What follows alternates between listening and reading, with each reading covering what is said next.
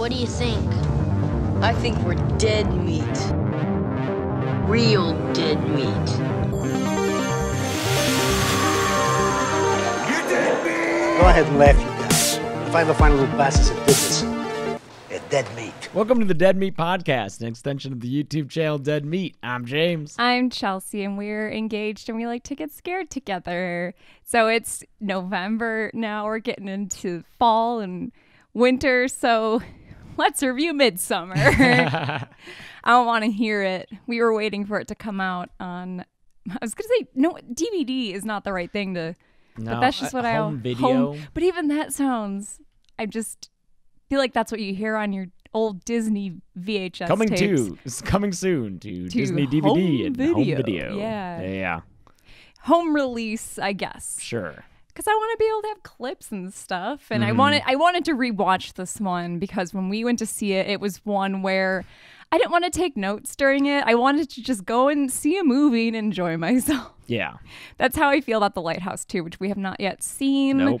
But I want to just go and see that and enjoy it. And if we review it, it'll be sometime later when we can rewatch it. So Yeah. When we saw Midsommar in theaters, we left and had disagreements about it. oh yeah. And I'm curious to see how we feel about it now after rewatching it.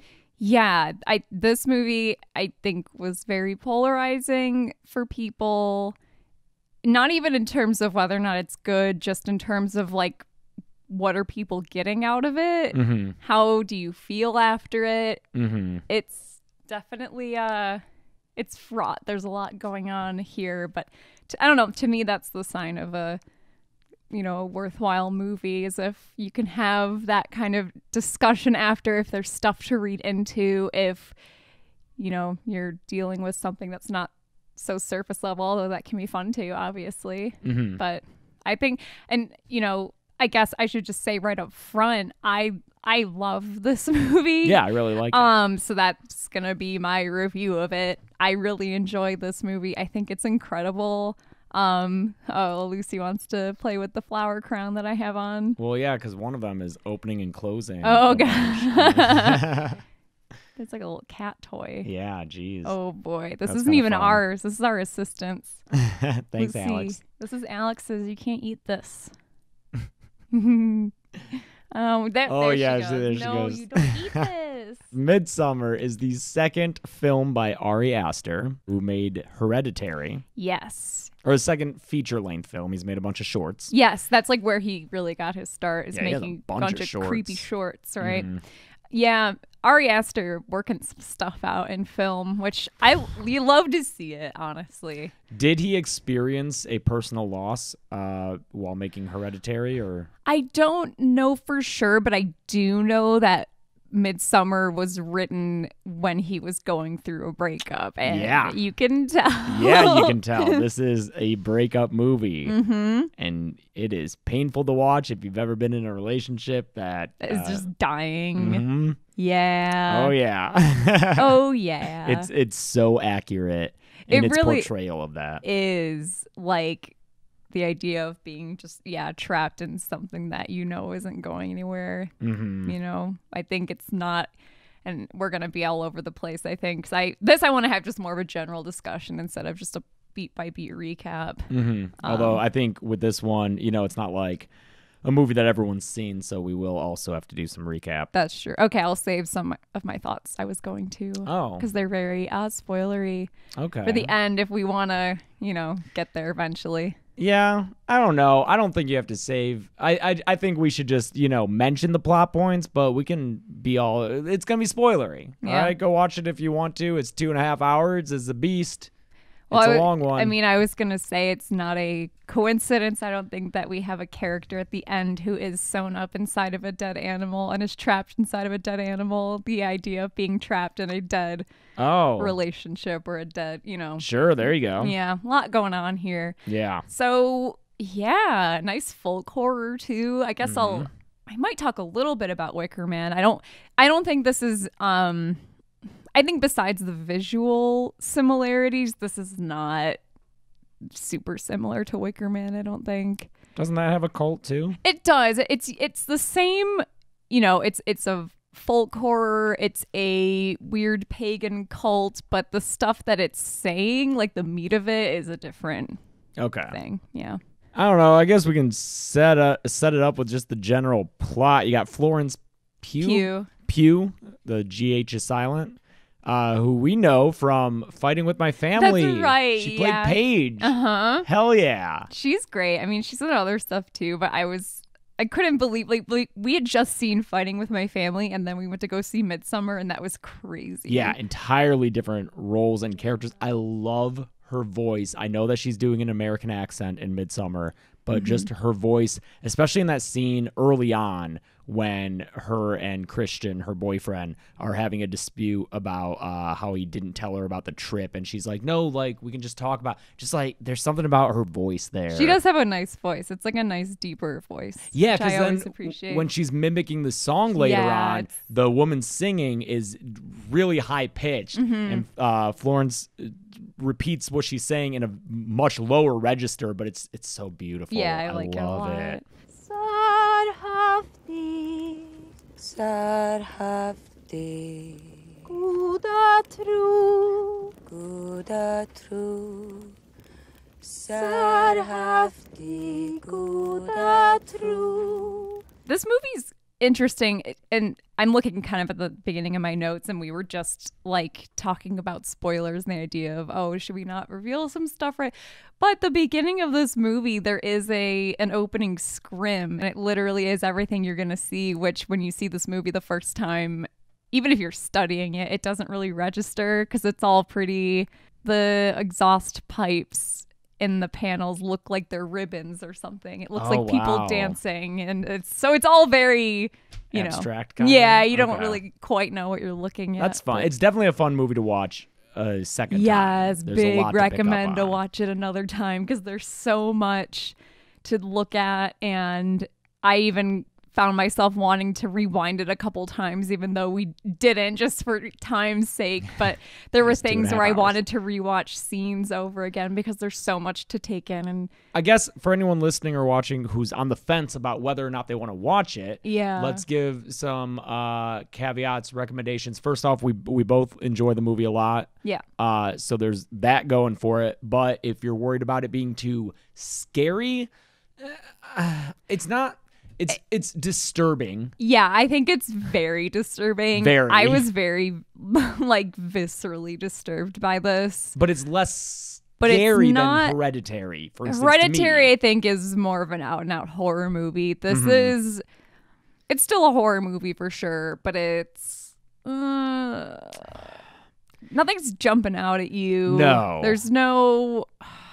I don't know. It's horrific. It is horrific, but it's not a straight up spooky movie. As far as the gore goes, though, there's some pretty gnarly gore in this. Yeah, and it cuts to it like abruptly sometimes. So there's not even a way that you can like see it coming and shield your eyes. It'll cut from a conversation to close up on mangled head. Yeah. If you're disturbed by it, you might not fare too well. Yeah, if you could handle Hereditary, though, you're good. You think so? Yeah, there's head trauma in that. Yeah, but it's not as brightly lit. That's for true. one. This is very perfectly lit. You can see every detail, which is really impressive, actually. Yeah, the colors and the lighting of Midsommar are one of my favorite parts about it. It's very bright, which is rare for a horror movie. And as you can tell by Chelsea's get up, if you're watching the video, she has a very colorful flower crown, reminiscent of Florence's near the end of the film.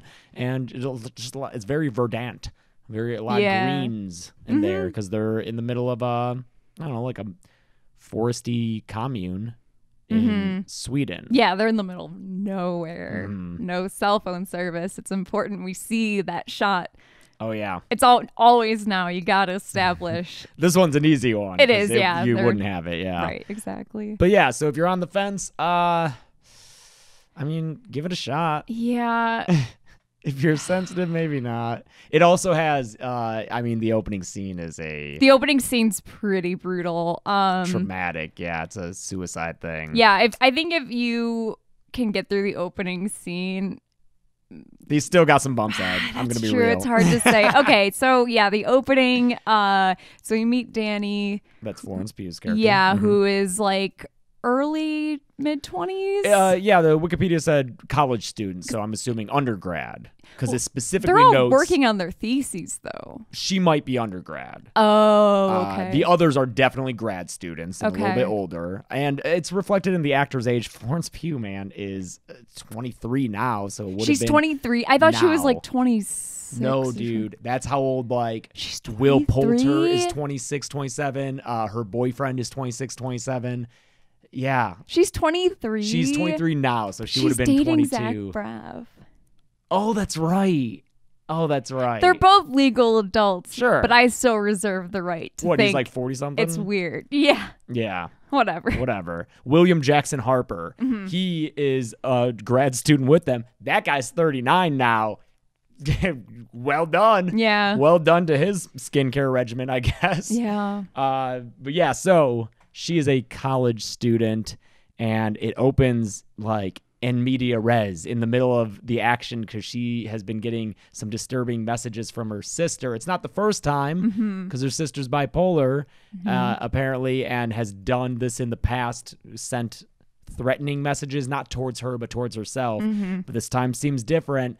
And it is. Yeah, but she calls her boyfriend Christian, and she at first isn't being totally upfront with why maybe she wants some company. She's like, hey, maybe we could hang out, and he's being weird about it. Well, he says he just smoked some resin. That's true. Not a good time to Not get a that good time this to phone get call. on. Yeah, fair. Yeah. But then she reveals that, she got some weird emails, and all of his friends after she hangs up are kind of razzing him for having this shitty girlfriend who Well, it's wants to mostly talk Mark. on the phone. That's true. It is mostly Mark. It's mostly Mark, who's played by Will Poulter. of, we know him from we know. Bandersnatch. Bandersnatch. He was He was in a Narnia. going to be Pennywise back when Fukunaga was doing it. Interesting. Yeah, I believe he's in a Narnia. He's in other stuff that we just haven't seen. His character is just a major douche. Yeah. He's great at it.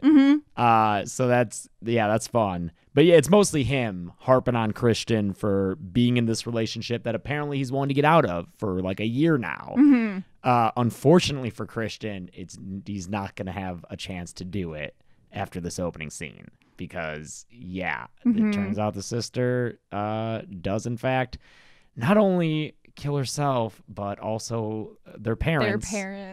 By means of carbon monoxide poisoning. The car's running in the garage, hoses are going up, taped into the parents' room. I mean, the way this is all revealed is so well done and traumatic. Because you see the shot of the fire department turning off the ignition of the car, so you know, oh fuck, it's a garage thing. But then you realize, well, there's no one in the car, and then you see there's hoses, and you're like, well, oh fuck, where's this going? And you think it's gonna go up, and you're following the hose up the stairs, and you think it's gonna go into the sister's room, but then you realize it's the parents, and then you see the sister also who has it like taped to her mouth. It's really graphic, and like the shot pushes past her sister up to her computer, and where it's like four all new the messages from Danny. Yeah, this seemed like. And it's raining outside. It's snowing. It's like they're like flurries, and it's like the red and flashing police lights, which come in a lot in Danny's like hallucinations later. Those are always kind of flashing around. But even before that, I think one of the first shots is Danny calling and leaving a message, and you see the camera pans from the answering machine in the parents' bedroom over to the parents who are sleeping. And we actually noted the second time through the dad is chest is still so like if they had heard that phone call, they could have changed. Yeah. But yeah, it's rough. Yep.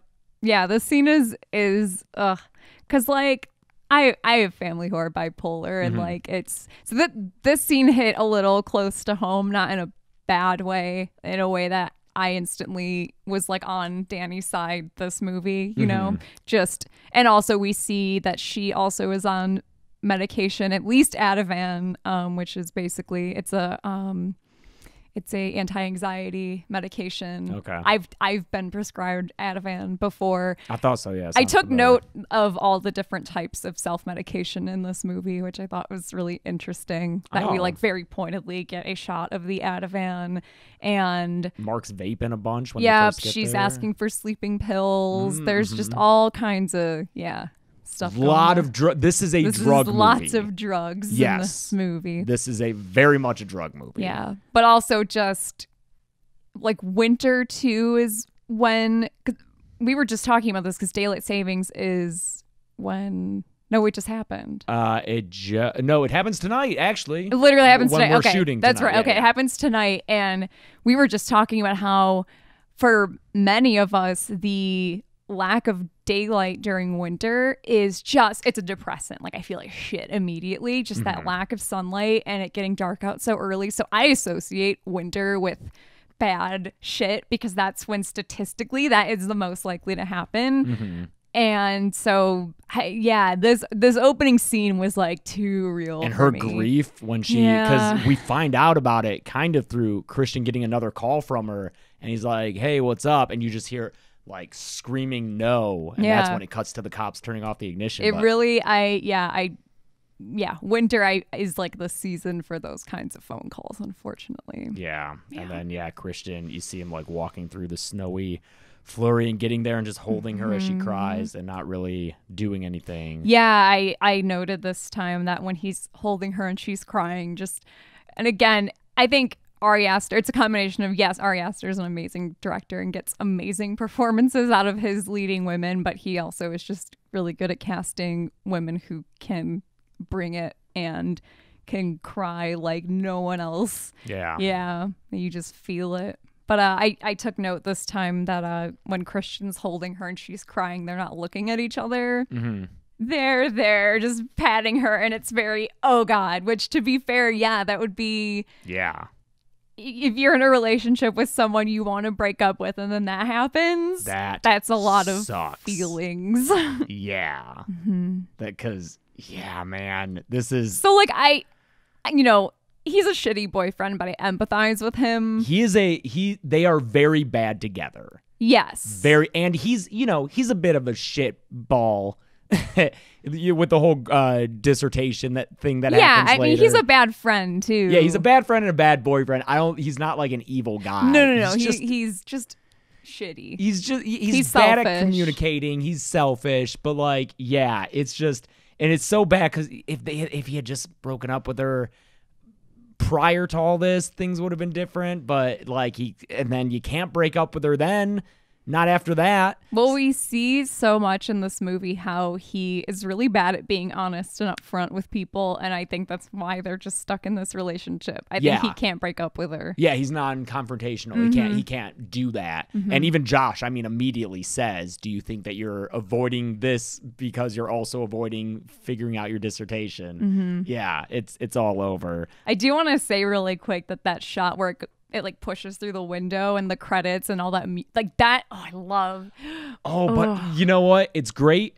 I hate how goddamn hard the credits are to see. They're really tiny. They're very tiny. To and be very fair, we faint. had this on in the middle of the afternoon. And it was streaming too. But even in the theater when we saw it, I remember being like, I can't use that for a title card joke because you can barely so fucking small. read it. There's snow flurries everywhere. I don't know, the like push into the snow and it's dark and the music gets louder and it's incredible. It just feels like I'm about to watch some shit. It this does. is I mean, the about to whole be a movie feels like an epic. Oh yeah. It's kind of like The Shining when you put it on. And it's like, because we were just listening to the We Love Movies friends of the pod, and they covered The Shining, and it's like, you put on The Shining, it's like, I'm gonna fucking watch The Shining, it's gonna be good. yeah, and that's how it feels with Midsommar. It's like we're in this seat for the next 2.5 hours for a fully realized cinematic adventure. After that, it is now spring because it's much brighter and happier outside though, because inside Florence is laying in like a shadow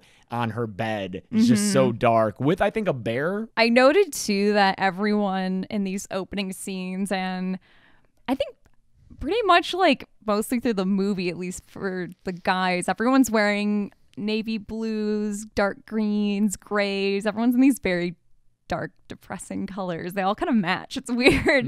Everyone's wearing, maybe that's just the grad student outfit. I don't know. They're all in hoodies and stuff. They go to a party. She makes herself go to this party essentially because Christian is like, I'm just gonna duck out to this party for 45 minutes. I'm just gonna. Oh, sure. Have you gotten enough sleep? He's clearly just say I'm gonna go. Well, you can't say I don't want you to go. Well, just say it's like a small thing. It's me and the boys. I don't know. But that's I don't know. too. That is a lie. Yeah, too. Yeah. It's a shitty position because he just wants to go and escape this. You see how she is, and like she has every right to be. Right. But it also sucks for him. That's the thing with this movie. It sucks. It's such an accurate depiction of this poor relationship. I mean, he really is trapped. Yeah. Right. So that's why, again, his fate, I think, makes complete sense. Oh, man. Even if you don't think it's deserved, which, like, it's probably not, it's still visually and with what the story is trying to tell us, it makes sense that he dies the way he dies. Yeah. But yeah, they go to this party, and that's where she finds out that Oops, they're all going to Sweden. Yep, this has been planned for a while, even though he's said, apparently to her, it'd be cool to go. We're thinking about it. Yeah. Yeah. And Nope, he'd already bought a ticket. The shot of them in the backseat of the car driving home from the party where they're just like not talking, that's another one that's just rings so true. Yeah. And then they get back home and she finally confronts him about it, and I love that shot. She's talking to him, and the way it's framed is we can see him in a mirror. It's like kind of a long, tall mirror, so we see him on the left side and her on the right. Lots of mirrors and reflections in this movie. Did you take like note of that TV? this time? Yeah. And TVs on the table at one point, like way later. But lots of different reflections and stuff, which is cool. I kept note of that too, and it does pay off later visually, which is pretty neat. Oh, when are you? The big cry scene. There's a lot of interesting mirroring happening there, which I think is neat. Yeah. Cool. But yeah, I like that they can't communicate directly, so of course we're seeing them have at least the beginning of this argument reflected through mirrors, and it's not we're not seeing them looking at each other, we're seeing them like, it's weird. It's a weird framing. And he says that he just decided today. That's a lie. And then he's like, I'm sorry. And it's interesting when they are talking in the scene and they're talking to each other, because they do move into frame together.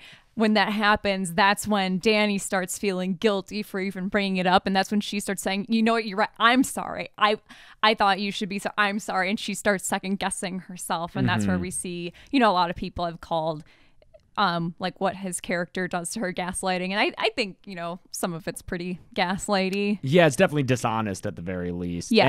And it's almost as though she's gaslighting herself with her like anxiety, because we see her on the phone with a friend earlier before like she finds out about her family, and she's like, what if I'm pushing him too hard and like I'm leaning on him too much? So like I think a lot of that is self-induced anxiety that's made worse by his inability to be straightforward with her. Right. Again, this relationship is so doomed. Yeah. Yeah. But then also he's saying, she's making perfectly fair points, and she is saying things that did happen. We saw these things happen, and he's then kind of pushing it back at her and making her second guess whether or not what she's saying actually happened. So I think that is a little gaslighting. Yeah. Okay. Yeah. It's just, it sucks. Yeah. Look, it just felt really weird, okay? But I'm fine. I think it's great that you're going to Sweden. I do. I think it's amazing. And then I think it's the next day or whatever, and he's going to his friend's place where they're all studying up on Sweden in preparation for their trip. Yeah, and again, we're seeing Christian in the mirror because he is doing his thing where he's coming up with another lie. You see him a lot reflected in mirrors because you cannot get a direct anything out of him. Yeah. So when we see him reflected in this mirror and we see his friends sitting in like the foreground, this is when he's telling them, okay, I invited her, but she's not gonna go, but pretend like we want her to go. And you guys told me to invite her. And you guys also told me to do this. Okay. But don't worry, she's not gonna go. And they're like, she doesn't want to go. And he's like, she's not gonna go. Right. Okay, trust me, all that stuff that just happened, she's not gonna go. And then, yeah, she gets there and she's like, yeah, I guess I'm going with you guys if that's cool. The only one who makes an effort to actually communicate with her is Pelle, who we haven't mentioned yet. He is the person who is from Sweden, whose home commune. There you go. That's where they're going. That's where they're visiting because he has a big I actually took like good notes this time on the timeline of events and how often things happen in their commune, because every that 90 was years. Yeah, so this was something that people were confused by when it first came out in like reviews and stuff and on Reddit threads or whatever. But so every 90 years they have this big festival. Yeah. But every year they do the May Queen thing where they appoint their May Queen, because Pelle shows her a picture. This is last year's May Queen. So that's something they do every year. It just so happens that the May Queen Festival and this every 90 years Midsommar Festival are coinciding at this point. And I would imagine every year they also do the Stupa. They kind of have to. Whenever they need to. Someone's turning 72. 73? Is it when they turn 73? Oh, I think it would be when they get to live turn out the 72. 73. Yeah, okay. Yeah. Okay. But yes, Pelle is the only one who, because she starts talking with him and he tries to bring Josh into the conversation and Josh just doesn't react. Yeah. Because like you want to like Josh because he's not the abrasive douchey guy that Mark is. So you're like, okay, I'll like Josh, but he's kind of closed off. Yeah, he's interesting because I couldn't quite like pin down what his character was the first time we saw this. And this time I think I had a bit of a better sense of what was going on with him, because he's just another way that the people that she is surrounded by, who like aren't even her friends. Yeah, they're Christian's friends. Yeah, they're Christian's friends, but it's just another way that they cannot give her the support that she needs. So we see Christian cannot directly communicate with her at all. And he lies, he makes her second guess herself. He does this to Josh later with the thesis. So this is something he does to, it seems like, everyone in his life. It's how he deals with conflict and difficult situations. But Josh I feel like he is all head and no emotions. Yeah. Because like you said, as soon as Pelle is kind of, talking to Danny, he pieces out. He goes to microwave some coffee. Yeah, relatable. Like, yeah. But we always see him on his laptop. We see him trying to relate to the people at the commune through things that he knows. So things that he knows from his thesis. Anytime he's trying to engage in conversation, it's not like an actual conversation. It's, this is like this. Wow. I think the Saki Saints do the same thing in Braj Bhumi. He's just so focused on knowledge. And he's always asking questions. Yes. Always asking questions at the community. Like, not just to learn that information. Because he wants to, yeah. So he lacks a focus on actually relating to someone in conversations. Why we always see him on his computer.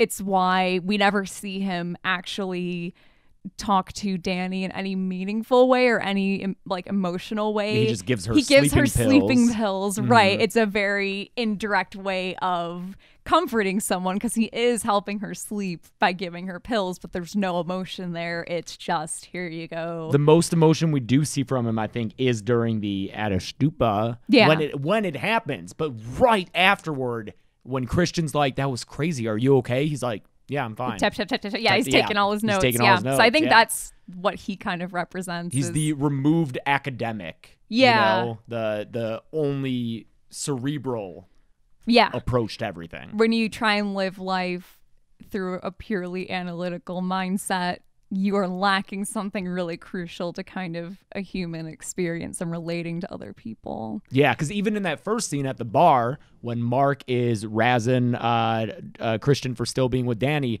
the first thing Josh's first dialogue is your thesis, and it's framed in a question too. Yeah. He's like, "Do you think that you're making this dramatic in order to avoid doing your dissertation? Like, it's related to the academics. It's a question. It's cerebral. Yeah. And I think a lot of people go into it just predisposed to like him because of the actor, especially if you watch The Good Place. which we only watched a few episodes of, but he seems like a likable guy. Mm-hmm. So you go into this and you want to like him, and he's not a bad guy. He's just he just is not the person Danny needs right now. yeah, like at all. and then Mark is just like the fool, literally. At the end, he's turned into the fool. But I also think that Pele is not good. Although so something I weirdly, I was writing this in my notes, and then when I was kind of looking up the movie after and reading stuff that Ari Aster said about it, Ari Aster, and I think this was kind of a throwaway joke that people have taken and run with and maybe have taken too seriously. And Ari Aster's like, no, I just was saying that and being goofy. But he said that this movie is like The Wizard of Oz for perverts. Okay. And I think people have taken it a bit too far. Yeah. I don't think that was his like thesis. He didn't write it with He wasn't like, okay, here's where we're going with this. But fuck, what was I even gonna say? Because what? Josh would be Pele. all okay. So I was reading a Reddit thread about that quote of Ari Aster's, and someone was like, "Well, what does that make Pele?" And then someone goes, "Oh, well, Pele's the tornado," which is exactly what he is. He's the thing that takes them to brings Oz. them there, and he's not a good thing, but he does take Dorothy to Oz, and he is the one that sets it all in motion and just fucks up their lives. Yeah. Yeah. I think he's an interesting character. Because, he seems the most sympathetic. He immediately, in that scene after, because Mark pulls Christian off into the back room to look at a paragraph. Oh, can you come look at this paragraph? Yeah, okay. Just to ream him for inviting Danny along. Mm-hmm. Josh is nuking his coffee, and Pele is actually apparently trying to make an actual connection with her, saying that he's real sorry for what happened to her family. Yes, face to face. I'm sorry that this happened to you. They're talking about the thing that happened, which we never see Christian and Danny do. So that's kind of interesting. And he brings it up again later when they're at is Hargis the name of the community or the place? I think it's both. Okay, so we may also, heads up, we'll probably pronounce we're gonna bunch pronounce of shit. everything wrong. I mean, I've already tried to say Adashtupa a bunch, and I'm sure it's awful. We're sorry. And also, I feel like I've seen at least one comment say that, Midsommar depicts a Swedish community, and it's like not accurate, and if they had done this with maybe a different culture, they wouldn't have been able to get away with it. So there's that caveat, Yeah, but maybe I also, this is not accurate. Watching this, I think it's made clear that this isn't meant to represent Swedish culture. They're their own thing. They're a cult. They're a cult because we see a bunch of times, especially Josh keeps asking, well, can I write about this? Can I take photos? Blah, blah, blah. And they say, you're going to have to change names, location. So it is, why would that be the case if he was, if this movie and then their theses were about Swedish culture? Like, no. This is about this. I think it's taking elements of Swedish culture and really fucking them up, But I think all the times where Pele is like, you're not getting any love from Christian. Do you feel held by him? Yeah, and then I think at the end when he gives her like a big mouth kiss, I think Pele's just trying to. He's into her for sure. I think some of that is genuine. I think he comes off to me as someone who, and I guess like all the people in this cult do. I don't think anyone in this cult is like purposely nefarious. I think bullshit. They're bringing outsiders into their place to kill. I know, but that's the thing is they're so steeped in their own shit that they think this is normal and fine. No, they're evil. They're evil cult members. I know. I'm not saying that they're good, but I'm saying in their heads, it's not like, yes, I'm going to trick her to be my pagan bride. I think it's like, I think he genuinely is feeling those emotions of like, I think he has empathy for her. I think he feels bad. Yeah. I'm not saying that makes him good, but I'm just saying like in their heads, in their inner worlds, I think that what they think they're doing is good. I don't buy that for they think it's good for the outsiders they are bringing there to kill. I don't know. I wonder if they're so into it though that they think this is part of, it's an honor for them. Maybe. That's what's scary about cults. But that's why, the at the stupa, they're like, it's an honor when I turn 72 or whatever. I will gladly do it. It will be an honor, even though fuck that shit. It sucks. Yeah, but that's voluntary. I know, but that's how I think they feel about these, it's an honor. It's the cycle. Not saying it's good, but I just think I think that makes them scarier. But fact that they are like, no, this is all good and beautiful. But they're purposefully deceiving and lying to the couple from London in order to kill them. Yeah. If they really believed that it was good and that everyone would be okay with it, they wouldn't have to deceive them like that. No, but I think maybe we're arguing slightly different things. I'm saying I think in their heads they say, yeah, like they won't understand. They're not going to come here if we're like, we're going to sacrifice you. But in their heads, it's like, this will be worth it. This will, Yeah. And I think it makes them creepier to kind of imagine all of them as like, no, this is a wonderful, beautiful thing that we're doing. And aren't you lucky to be part of it? Instead of, we're going to kidnap the outsiders and burn them. I think they do mention something about rebirthing during that last scene. Yeah.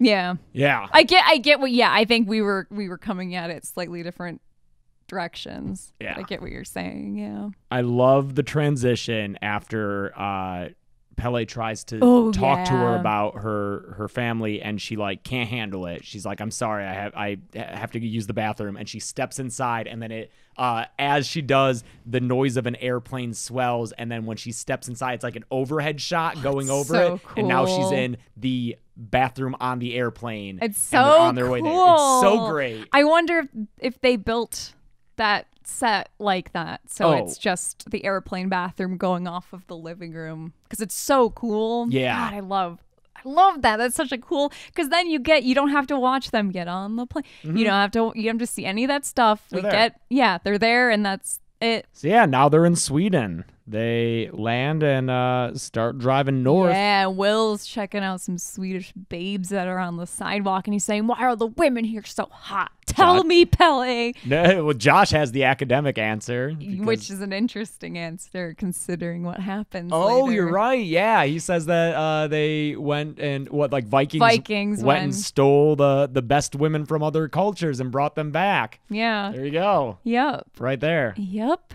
Again, this movie tells you what's gonna happen.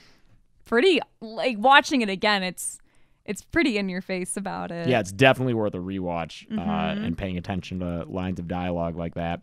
On their way to Hargis, they stop in like a meadow pretty much. Oh, there is our transition into Oz, essentially. Oh, the upside down. Is a shot that begins upright and then flips upside down, and it doesn't become right side up again until after they pass under like the banner that says "Coming to Hargis Land" or whatever. So yeah. I love that shot because it made me, and maybe this is just because I like theme parks so much, but the upside down road where the road's on like the top of the screen and there's the stripe going down the middle, for some reason it reminded me of a track on a ceiling, like, the Peter Pan ride where there's the ceiling track, and for some reason it reminded me of that, and the idea of you're just stuck on a ride and you can't get off. Oh yeah. I don't know if that's intentional at all, but that visual is what that made me think of. I want to know how they did that shot. I'm assuming it wasn't a drone that flew over and then flew upside down perfectly at pace in front of this car. I'm assuming it was done in post, but I'd like to know for sure. Yeah, it's a nice shot. Yeah. Yeah, so they go to they make a pit stop in this field where he said it's some other people who from his cult who have also gotten back from their like time away. They have Rumspringa kind of. Yeah, exactly. And his friend Ingmar, like who has brought director. Simon and Connie from London, an English couple. Poor Simon and Connie. Poor Simon. Simon and Connie are my my rock, my central argument against this cult, and the reason I hate them, because with the friends, I am not, as I'm completely dressed like a member of the cult. No, I am not. And this is something once we get to the end of the movie, which is like so like controversial, and everyone's got their own opinions on it. I think, the cult's no good. Yeah. because the others all disrespect them in some way. Simon and Connie are totally innocent as far as we can tell. Right. And I think they're kind of a key to showing the cult is bad. I don't think Ari Aster thinks the cult is good. I think he's even said so in interviews that it's not a happy ending. No, or it's both. It's not a cut and dry answer to how the ending should make you feel or how he feels about the ending. I think is complicated, as it should be and as it can be. Not everything needs to be, black and white. Yeah. Yeah. But in this meadow, innocent people, I think, are the key to. Definitely. They're there for a reason. Yeah. In this meadow, they all take shrooms. Yes, they do. Danny doesn't want to take them right now.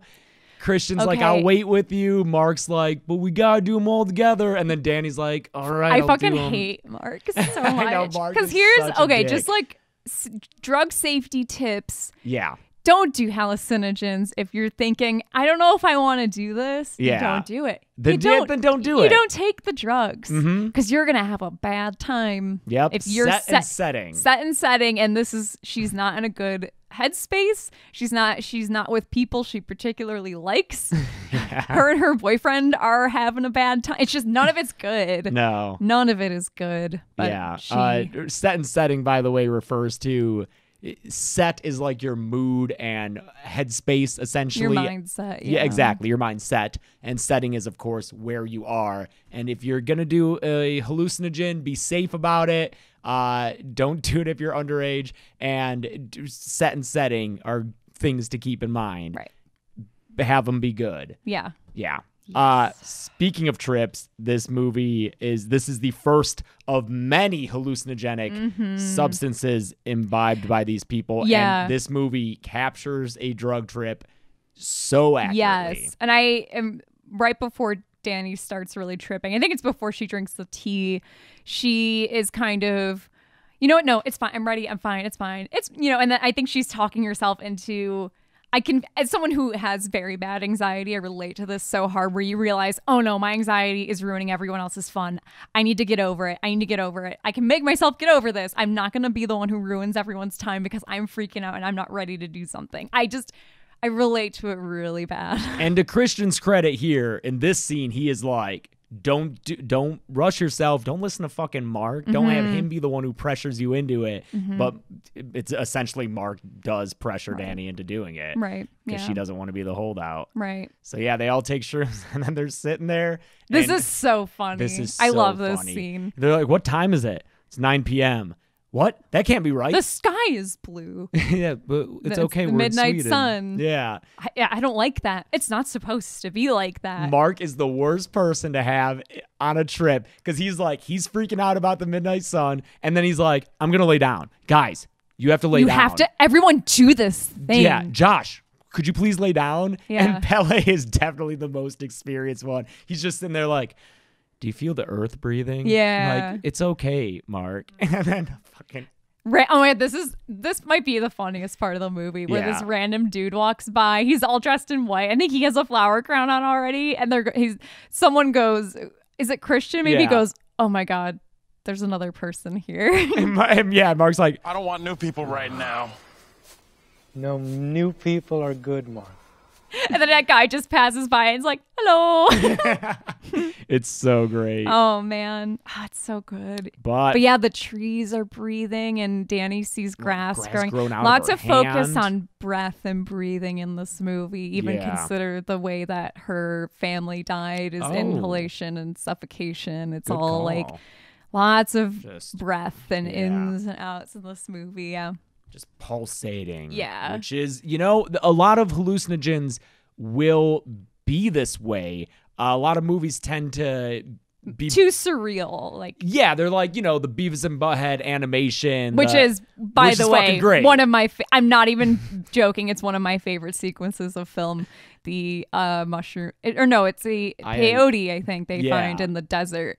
And it's a Rob Zombie animated segment to a White Zombie song, and it's no joke one of my favorite films. Look it up on YouTube. It's like the most gorgeous animation I've ever seen. Yeah, okay, from Beavis and Butthead to America. Yeah. But a lot of movies, when they show a character tripping, they're like seeing penguins run around or like seeing crazy shit.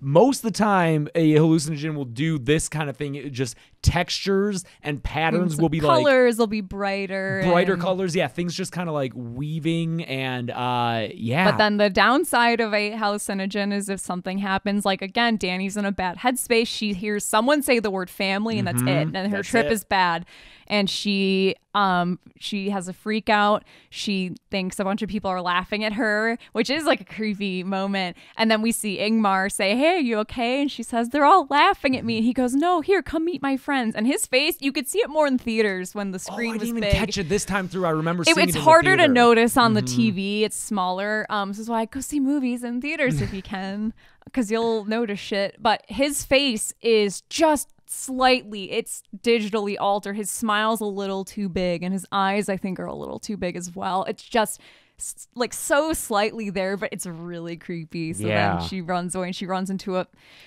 bathroom building and looks in a mirror. No, don't something behind do that. her. Yeah, it's her sister. Oh, it is her sister. Fuck. Yeah, it's and she behind runs her. out of there and into the woods, and then I guess passes out for 6 hours. When she runs into the woods, it reminded me of Snow White when she's running through the scary forest and stuff. This whole thing is like, it's very fairy tale-ish, which always it keeps these newer movies, and whenever we analyze them, it's lots of fairy tale motifs and stuff. It's interesting. Good thing we spent a few years getting drunk and watching Disney movies. Yeah, exactly. Learn those fairy tales. She wakes up and she doesn't even know what day it is because the sun there is all weird. I would kind of dig that, just constant sun. Yeah. Is it tomorrow? Well, from yesterday's perspective. Boo. Then they get to the commune. They finally get there. They walk through the woods. It's really cool overhead shot showing them go through it. They fuck with Mark about ticks. That's really funny. But they get there, and it's a wonderful small farm community. Everyone's dressed in white. My favorite fucking thing is starting with the overhead shot is like flute music. It's this really beautiful music, and this whole the music in this movie is I've noticed it even more this time. It's just so pretty. It's very effective. I love the music in this. It's sometimes pretty, sometimes sinister and scary, you know? I love it. Like even when they're doing the May Queen dance, it's like a little discordant. It makes me feel not safe. Yeah. But you hear these flutes. It's all these woodwinds and stuff, and then we see a panning shot of the village, and there's cows and people picking flowers, and then we keep panning, and we see that the music is diegetic. There's a group of dudes playing flutes, and that is so funny. This movie's very funny. It's very funny. And there's some very what the fuck humor. We've always I don't know if we've done this on the podcast, but definitely in like commentary tracks we've debated horror comedies and what types we like, what types we don't like. I'm picky when it comes to comedy. I just have a very specific sense of humor, and very particular things make me laugh, and like this to me is my style of horror comedy, where the comedy it's secondary to everything else that's going on. That's not the point of it, but when it lands, it's so funny to me. I think I just need it couched in a lot of fucked up shit. I need it to take itself mostly seriously and then have some funny in it, and that makes me laugh the most. Yeah. So they're there. Finally, we're here, and they mention like one of the guys is in a gown, and he says, "Oh, it's very girly, right?" It's very girly because he mentions it's the hermaphroditic qualities of nature, as they say. Just I don't know the details of their belief system or just Nordic belief systems, but I can buy that. What, nature being of both sexes? Both sexes, yeah. Yes. That's something that too plays into, and I don't know a ton about this, so maybe I could be saying something totally off, but that's something where in Christian belief we have male, female. It's like the sexes are divided. They are separate. That's why when we see depictions of Baphomet, who is like not the devil, he's like a demon. Is it a demon? He's like the goat head, and he's sitting with his legs crossed. He's like who the Satanic Temple will get like statues built of as protest, basically. But Baphomet has breasts and a penis. Okay. And so there's always been that fear, of like, hermaphroditic imagery and stuff, like weird gender bending, sex bending kind of stuff. In the And- Christian belief, you're Right. saying, yeah. There's a bunch of stuff going on. There's a bunch of kids running around holding hands. Apparently, they're playing Skin the Fool, In the Fool. which comes to fruition later. Fun games to play. Among them playing the game is a redhead, Maya, Maya. who gives a little kick to Christian and gives him some eyes. So apparently she's already set her sights on I just him. remember thinking when we were seeing this in the theater, I was like, oh, I could play. Maya would be like a fun character to play. She'd be like, I could do that. I could Yeah. run around and just be kind of creepy. And then it gets to that scene, and I'm like, just kidding. I don't think I could do that. That's, that's a brave role to Yeah. take. Oh, yeah. All those women and I want to The actor's name. Yeah, Jack Rayner. Jack, yeah. We're going to spend plenty of time talking about that scene, but I love the use of nudity in this movie. I think it's wonderful. It's very frank, Yes. which I always, Yeah, it's not really. I love sexy. frank nudity. Yeah. No, there's nothing sexy about this movie. No, there's not. There's sex. Well, it's not sexy. It's not very sexy. It's played for laughs. There's your fucking comedy right there. Yeah. Pele wishes Danny happy birthday, and that's when she tells Pele, yeah, Christian forgot. Yeah. So, Because he gives her a little birthday drawing. Because he's like a artist of sorts. He draws some stuff. He has a little sketchbook. Mm-hmm. So he says, I do these for birthdays. He a gives- little bit of I don't want to say colonial, just commentary when Christian asks how he can get in on the Skin the Cat game, and Pele's like, "You're an American, just jam yourself in there." yeah. Yeah. Which is kind of what Christian and Josh and Mark are doing here. It's so weird. I don't know what their expectations were. Josh is obviously coming here with an academic purpose in mind. Mm-hmm. Christian is coming here to run away. I think Christian I think he is someone who in the moment has trouble being motivated to do things or to start things or to like come up with things on his own or find passion for things that are his own passions. And I think he is the type of person who is like, you know what, I'm going to go on this trip and I'll figure something out there because something there will inspire me and I'll be able to do it. Yeah. And then Mark is treating it like a fucking spring break He trip. wants it to be spring break. Yeah. He wants like chicks and dirndls and Chicks and what? the German like Oktoberfest beer lady. Oh, sure, yeah. like just heaving with breasts. yeah. I think that's what he's That's what he wants. He wants to wanting. do drugs and get laid. Like he came to the wrong place. Man. Yeah, I don't know. I think he's just going where his friends are going. I think Pele probably let him believe I that. think Pele maybe lied a little bit about what the sexual activities were gonna be like at the commune. Yeah, right. Hey, you want to talk about our sponsor real quick? HelloFresh. Hello, Fresh. HelloFresh. We love HelloFresh. We love getting meals delivered. It's so nice. Yeah. Yeah, because we always say we're very bad at shopping. Yeah, because you got to make sure you get stuff that like you can use in a timely manner before it goes bad. And I got this thing. I just bought some zucchini. Yeah. Just in case. Forgot to use the zucchini. That happens all the time. Yep. Now it's just a rotted zucchini in my fridge. Now you can get all of your meal ingredients delivered. It's everything measured out perfectly so you don't have any waste, which is good. Food waste is a bummer. That's a big problem. No problem. Yeah. And there's also different preferences you can set for HelloFresh too. So we get the vegetarian boxes from them. I think they also have a kids friendly one. Yeah, everything is really easy too. It's about 30 minutes per meal prep. So that's very, very nice. Yeah, and it's nice to just have food delivered to your door that's not like fast food. Yeah. It's food that you can cook and you can see what goes into it. So, it's the convenience of fast food, but much healthier. Right, exactly. Yeah, not a ton of processed stuff. It's like actual vegetables. Yeah. What a novelty. Yeah, and if you are not used to cooking or you have a hard time figuring out where to even start, that's what HelloFresh is for, man. Yeah. They give you the ingredients, they give you the recipe, you just got to read and listen to instructions. Yeah. Yeah. There you go. So for a limited time only, you can get 9 free meals with HelloFresh. Nice. That's so many. Yeah. If you go to HelloFresh.com/deadmeat9, so that's HelloFresh.com/deadmeat9, the number 9, and enter deadmeat9. So that's 9 free meals, HelloFresh.com/deadmeat9. Our other sponsor this week is Columbia College and their new tuition system, Truition. This is for their online college course. This is amazing. I was, skeptical first. Often online colleges, you don't know what you're getting. Some of them are weird, but I checked this out. Columbia College is legit, and I think it's amazing that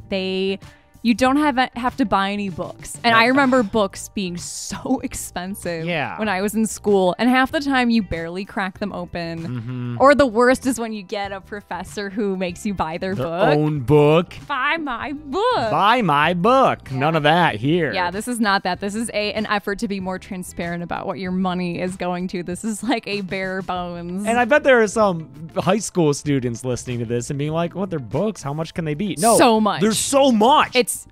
Hundreds of dollars. Hundreds of dollars. I don't know why. I don't know why they're that expensive. But yeah, you will spend hundreds and hundreds and hundreds of dollars on books, but not if you are doing online courses at Columbia College, which I think is amazing. Yeah.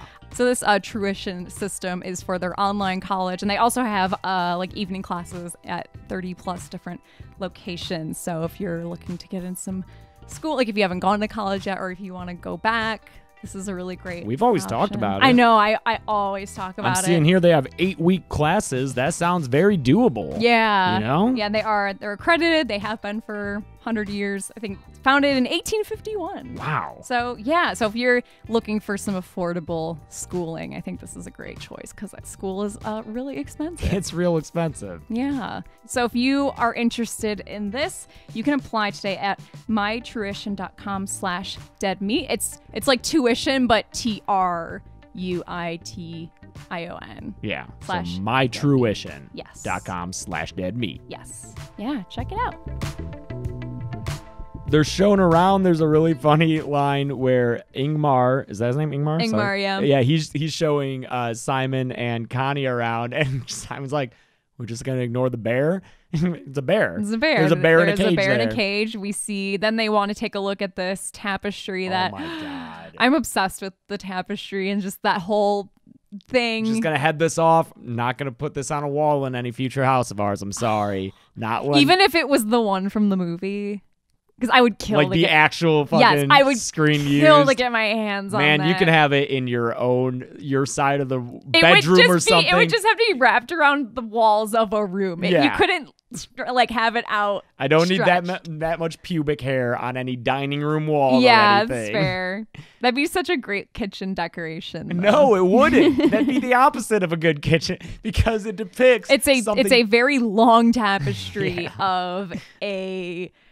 He goes, oh, it's a love story. That's how he explains it. And so we pan. It goes right to left, which is which interesting. is weird, but I think it's still read in order from what we see. It's not like we're seeing the end first. No, it just is read from Yeah. right to left, Yeah, yeah. which. What I don't know. I don't know. know. If that's Swedish or what? I think they read. Yeah, I think they read left to right. Yeah. But yeah, the pictures depict a woman who cuts off some of her pubic hair. Makes it in a pie. Yep, and then uses some of her menstrual blood. Period blood and puts it in lemonade. I don't know. It looks like lemonade to me, but Gives those tasty treats to a dude, and then they're in love. yeah. And then she gets pregnant at the end. The end. It's beautiful. It's a love story. Mm-hmm. Yeah. I'm going to get my hands on that banner, dude. Oh, no. If anyone watching this works at A24, Please don't contact us. please. We're going to just get a really big poster tube in the mail one day. Oh no.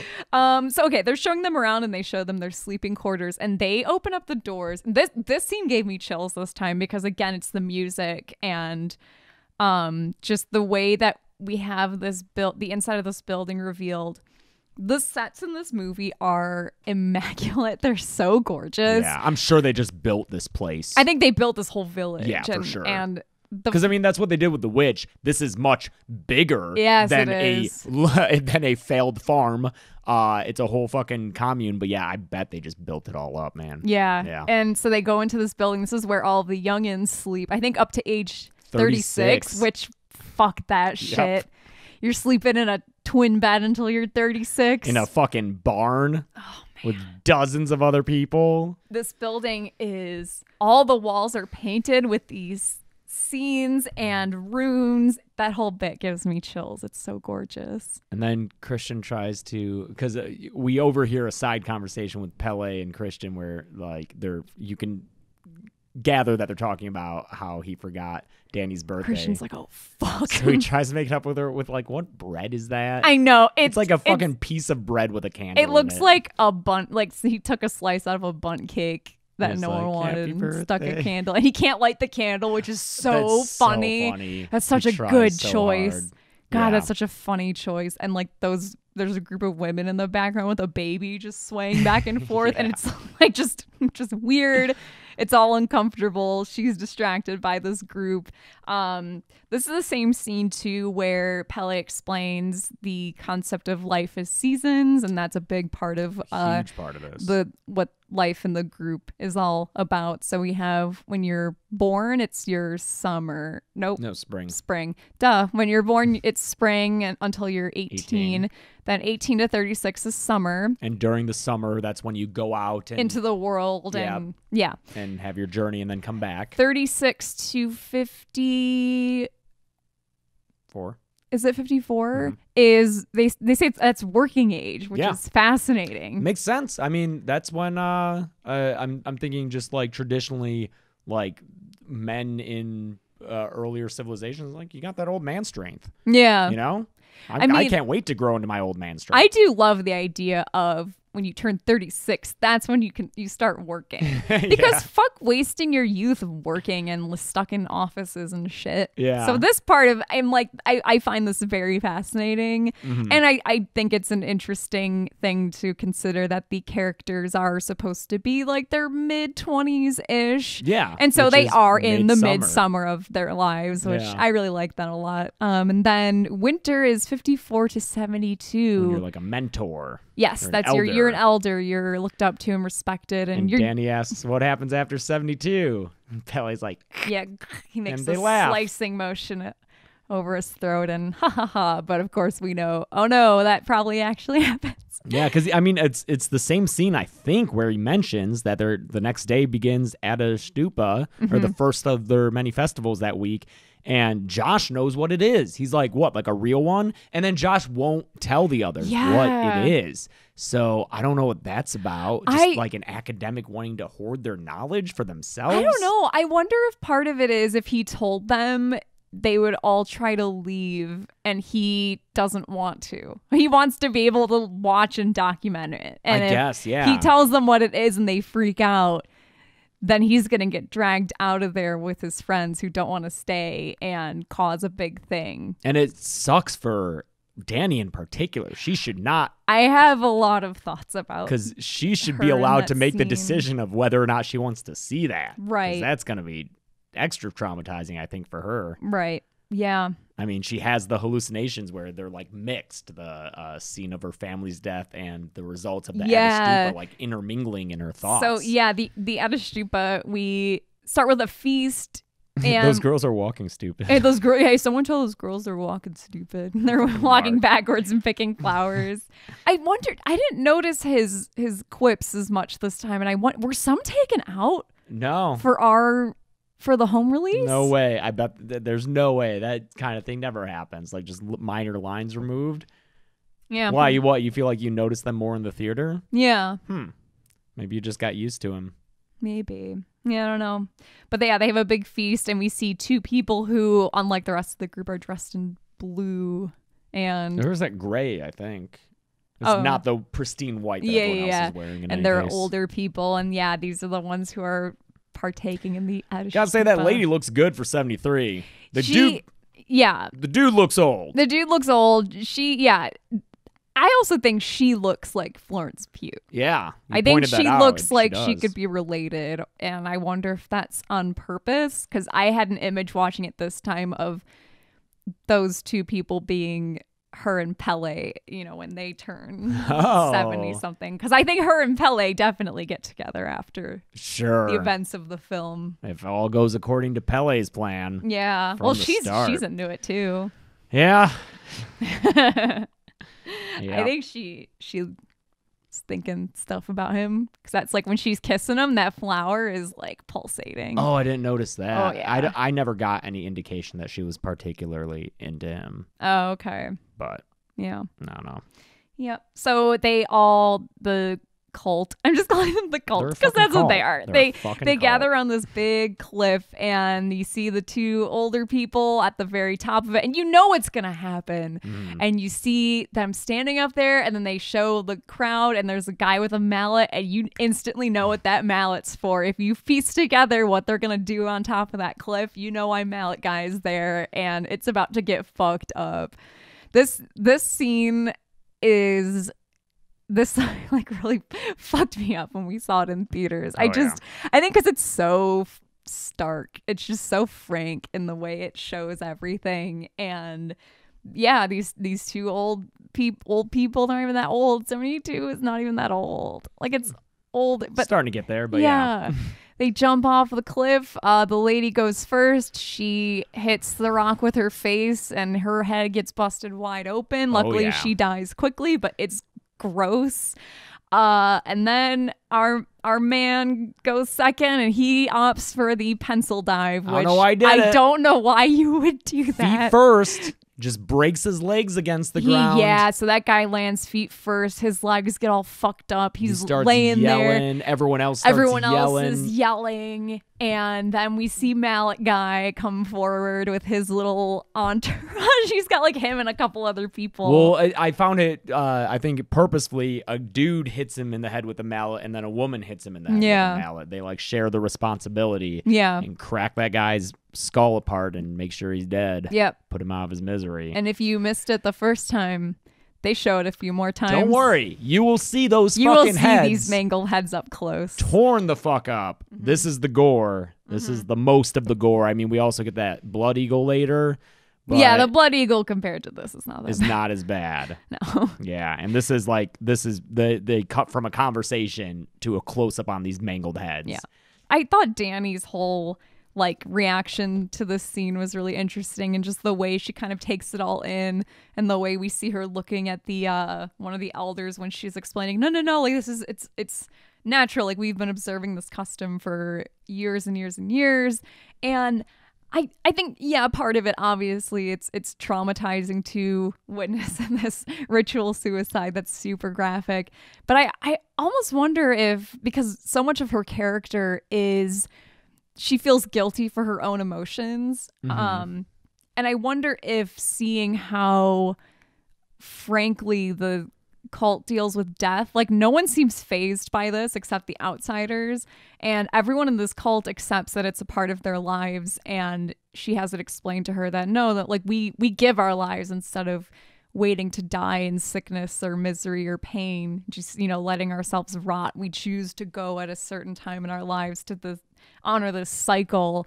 And I wonder if hearing that and hearing it laid out so frankly and seeing how everyone is dealing with this like seemingly with no problem, I wonder if part of the scene is her feeling guilty for feeling so traumatized by the death of her family, and a mixture of finding relief in the idea of death as natural and not anything to be scared of, and then guilt that she could not similarly deal with her grief with such poise and acceptance. I think that's, I think it's her having anxiety over the way that she's coped with something like that in her life versus the way she's seeing these people do it and choosing to do it and having it be beautiful to them. Still wants to get out of there. Yes, she's ready to get the fuck out of there. Yeah. So are Connie and Simon. They definitely want to get out of there. Oh, yeah. But they're like, Simon disappears, and one of the elders tells Connie, oh, he had to leave separately. The truck only carries 2. And she's like, no, that's bullshit. That he wouldn't do that. And he's like, well, here, come with me. I'll take you somewhere. And that's the last time we see them. That's the last time we see them. Yeah. We do hear a woman scream in another scene. Must be Wait, her.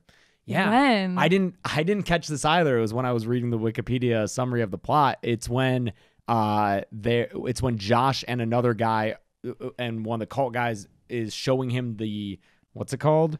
The Ruby Rotter, yeah, the scripture. Yeah, and they're in that temple and then they hear a woman scream and they both like look out to it and then it's never resolved. That would be her, which would also be, I guess, Mark says something about like, yeah, I saw her trying out for the Olympic sprint team or whatever. So he saw her running. Oh, fuck. And then we heard her scream. I did not even piece that together. Right? She tried to get away from him, apparently. Mm-hmm. Right around here is when Christian tells Josh, hey, man, surprise, I'm doing my thesis about this place. And he does. It is literally exactly what he does to Danny. He goes, what? You wouldn't have thought I would want to do this. I said I might be interested in this. And it's like, yeah, but what the fuck? I love how Josh calls him out. He's like, I'm actually impressed by how bald you're being about it. Like, he fucking tears into him. Dude, I'd be so pissed. Yeah. Especially if I have this friend who seems like he isn't super serious or passionate Pretty about aimless, anything. yeah. And it's like, you know what? No, I'm just going to do what you're doing. Yeah, Let's I'm going to do my collaborate. dissertation on the same thing as you. Mm-hmm. This is when she's taking the sleeping pills because she's going to have a hard time sleeping after the Adishtupa. And boy, do those sleeping pills do a number on her dreams. Yeah, she has Ambien dreams for sure. Yeah. Good thing she didn't have reception, so she couldn't tweet anything. But yeah, she has a dream that like she's left there, that everyone else leaves her there. Yeah, and it's creepy. We see Mark in the back of the car, like, he's he's like taunting laughing at her. And then we see her kind of like belching up smoke, like exhaust. Oh, that's a cool effect. It is really neat. But yeah, it's interesting that her nightmare becomes reality. She is left there alone. Yeah. You know? Yeah. The others all leave her there alone in the end. So, Josh and Mark are, Josh is learning the lay of the land. He's getting the scripture explained to him. Mark pees on a tree. Yeah. Like a doofus.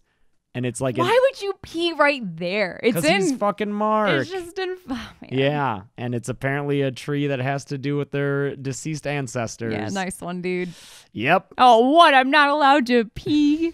So at the next meal, he's taken away by a woman Inga, I think. Yeah, who's like been eyeballing him, and he's wanting to get in her pants, and she's like, "Come with me, I'll show you." Okay, show me what? I don't know. Yeah, your boobies? I'm gonna go with her. She's gonna show me. Yeah. And we never saw Mark again. Also, during mealtime, Christian gets a special pie. Yeah. And some special lemonade. He gets strawberry lemonade. Everyone else got just regular old lemonade, but his is something special. Yeah. He's eating this pie and he finds a pube in it, and that lemonade is got blood in it. Yep. It's got period blood in it. He drinks it down. Yeah. Yep. So now he's in love. Yeah. So romantic. Exactly. And it's a good thing too, because that's the scene where Danny, it's like the first time she outwardly criticizes him, because they're talking about the whole Simon and Connie thing and how he apparently left without telling her, and she's like, I could see you doing that to me though. Which is probably because she just had that dream, so that's why she's thinking that. Yeah. But yeah, it's the first time that she kind of outwardly criticizes him. It's interesting. Yeah, it is like having a dream where someone does something that they probably would never do in real life, but you feel weird about it. Yeah. So then Josh is talking to one of the elders and is in the temple. It's where they keep all of their books of runes. It's a really cool building because it almost looks like it's going into the ground. Yeah. It's like a building that's higher on one end and like lower near the entrance, as though it's like slanted. Yeah, as if it like started to sink into the ground. At an angle. And the elder explains that they get all their runes and all their knowledge from a kid that they purposely produce through inbreeding. They're from a series of oracles, the latest of which is a guy named Reuben. Yeah. Who is physically deformed. Yeah. I guess because, yes, as you said, it's a product of deliberate inbreeding. Right. In order to produce a person with unclouded judgment, as they say. Yeah. And I've gotten a lot of emails, like, aside from just requesting this movie, which is like the most requested movie by far recently, but lots of emails asking us to cover disability and horror, disabilities in horror, and mentioning Ruben as a character who they feel embodies this kind of trope of the disabled person as morally superior or, you know, just more special in a way, and they're good. They are, like they say in this, unclouded. And I kind of wonder if this movie's playing with that a bit, if it's a self-aware, because I don't think, like, objectively the movie believes that Ruben is special and or is this kind of, like, better human. It's not Dreamcatcher. And no, it's not Dream. He's not Duddits. He doesn't have any, like, special abilities. He just is an inbred child. But I can see too where that depiction of him might make some people feel a bit uncomfortable, because it you know, it still is a kind of representation of that trope. But Ruben also reminds me, just because Midsommar is so much about traditions and different cultures and traditions that make no sense, and we do them just because we've always done them. And Ruben reminds me of the kind of concept of monarchy, because what is a monarch besides, like, at its essence, the monarch is supposed to be the connection to God. They are the ordained person that God put there to rule. And we still do that, you know. It is a crazy thing that we just do because. Yeah. And it also is the idea that they come from this untainted bloodline, and they are the pure bloodline that is then granted this connection to God. And that, to me, is what Ruben is, down to the inbreeding. Like, royals interbred themselves to keep the bloodlines pure and to keep that connection to their family lineage. And that's kind of what, you know, like the Habsburgs especially got like super fucked up. You see portraits of them, and this is portraits where someone painted them, and the painter's got to make you look good. So, oh boy, you look at some of those Habsburgs, it's... Yeah, and they talk about bloodline in here, because I think Christian asks who, like, if they run into problems with incest, and they say that they invite outside people in to avoid incest. Yeah. And to keep a variety in the bloodline. So I think incest is only in the case of this specific... Making the oracles. Yes. Right. I just want to know what they, like, who were his parents. Yeah. I have a lot of questions about Yeah, because him. then that's also a whole nother problematic bag of being like, I all right, almost wonder if the two people at the end where we're like, who the fuck are these two? I wonder if, are those Ruben's parents? I don't know, man. I want to know who the fuck those people were. Yeah. The elders who Yeah. were just all of a sudden there. So, all right. So then at night, because Josh is told, no, you may not take photographs. Absolutely of the not. books. So he goes to bed with his shoes on that night so he can get up and sneak out and go take pictures. With the flash on. Come on, buddy. Poor form. It's Ruben's sleeping right there. Yeah, you're right. Ruben's asleep. You're going to wake him up with a flash. And those pictures are going to look like shit. It's like when you see people at Disneyland taking pictures in the dark rides with flash. I'm like, what the fuck are you doing? Idiots. It smells like garbage. Mm-hmm. There's also this weird window in that building that I'm not... Do you know what I mean? It's like the very back. It's behind the altar. It almost looks like a fucking... It's in the reflection that we see the door open and someone come in, right? But what is that there for? I don't know, sunlight. Yeah, I guess. Yeah. I don't know. It's a weird thing. He sees someone come in and he turns around and he thinks it's Mark. Yeah. It's like, Mark, close the door. We're not supposed to be in here. No, it's just a dude wearing Mark's face. Yeah, and then he kind of looks closer, and then we see, is Mark Donald Duck in it? Because he's got a shirt on and no pants. He's hanging dong for sure. Yeah. But yeah, they skinned the fool and he's wearing his face. Which I didn't get when I saw this the first time. For some reason, it didn't register to me that it was someone wearing Mark's skin. I was like, what the fuck happened to Mark? I thought he was turned into a weird undead like zombie something. thing, yeah. But I got later what had happened. But then in that moment, I thought, oh, he's a zombie. Then Josh is hit real hard in the head with a hammer. I don't think it's the same mallet as the cliff thing. It's but a mallet. It is a mallet. And they let him just kind of lay there and bleed out. And bleed out, yeah. So in the span of like 5 minutes, we have the cast. We just get rid of Mark and Josh. They're gone. Yep. And weird because no one. Oh no, they do. They kind of invent a reason why they could have gone I missing. think so. It's not. I think your explanation makes this make sense. Yeah, because the next day at whatever the fucking morning meeting or what have you, the cult leaders are like, our scripture has been stolen, so if anyone took it, we'll let you just return it. I think that they made that up as a way of being like, oh, and your friends are gone. They ran away with the book. Yeah. Yeah, because fucking Christian is happy to jump on that explanation. He's like, I don't think Mark will do it. Josh, fuckers took fuck your that book. guy. We're not friends with We're him. not friends. We don't even know that Dude. guy. He was a coffee boy. Never had no idea who he was. Coffee boy. It was a like the Trump reheat- thing.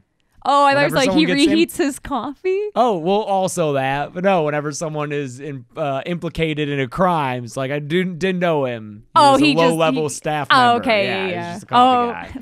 God damn it. I'm trying to make subtle political references. Yeah. Don't make me spell them out.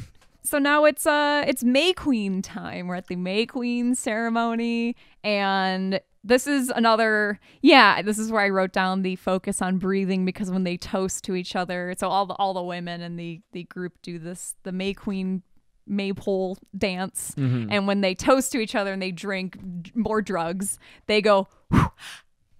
Yeah.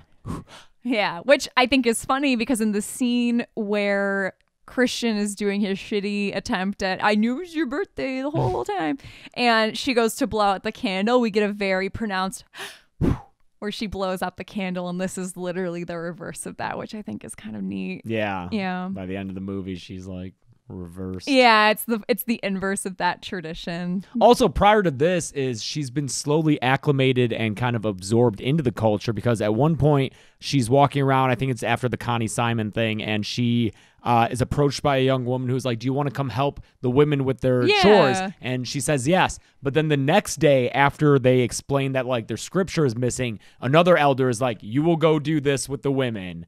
It changes from do you want to you are now doing this. We're ingratiating you more. Now you're doing, it's like a slow conditioning to being part of everything. Because she is taken with the women to do the May Queen thing, while Christian has a meeting with Siv, who is a woman elder of the cult, possibly the highest ranking I get that, there. but I think she is the top dog, because she was the one who welcomed everyone in the beginning, and she has her own house, which is another amazing set. This one I actually I remember seeing in the theater. I just it just took my breath away, because all the drawings on the wall are beautiful, including it's a bear on fire. Christian is staring very intently at a drawing of a bear on fire, which when you watch this again, it's like, yep. Yeah, and that's when she tells him that Maya has chosen to mate with him. He thinks this is about the books that have gone missing. I swear, and she's like, no, the redhead girl wants to fuck you, and you're a very good astrological match. Yep. You should go do it. And we don't see the rest of that conversation. No, but from then on, he is not looking good. He walks out of there like very pensive, looking around. Do you think he agreed to do it and he feels guilty? I don't know if they told him it needs to happen for a certain reason, or if it's guilt, like he wants to, but like he's not sure. But he's very pensive when he comes out, and then he sits down and watches the maypole dance that Danny's doing, and that's when they give him like a cup of drugs. It's like another liquid that'll, they say, remove inhibitions, and he doesn't want it, is the thing. He's like, I think I'll have a bad trip. I don't want. And they say like, no, you gotta do it. Yeah. He takes it, man, and from then on out, that guy's fucked up. He is constant hunched over, looks like he's freezing cold. Like, oh man. Do you think she told him in the house the extent to like what was going to happen to him? I don't. Do you think he knew he was going to die? No. I think he'd be. You think he'd be like, we're out of here? Yeah. I don't think he would go willingly into that. Yeah. Okay. Know? Thinking about I think he would. But from then on, he is. He's up, on man. so many drugs. I know. This is when I'm like, oh, he's a shitty boyfriend, but this is bad. Right. Yeah, he's not like. I feel two ways about it.